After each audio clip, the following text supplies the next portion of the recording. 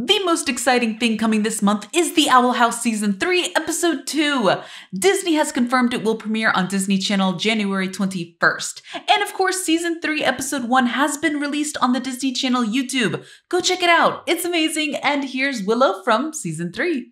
I have been hounded in the comments on whether I support the idea of Willow and Hunter, and I do. I won't be jumping to drawing an official piece of them together like I did Luce and Amity, at least not yet, but many believe Dana Terrace has sorta kinda hinted that Huntlow may be a thing in episode 2 or 3 of this season. And I also heard that even one of the show's artists supports the idea of them too and has even drawn them together. So I don't know, do you think Huntlow is endgame or not?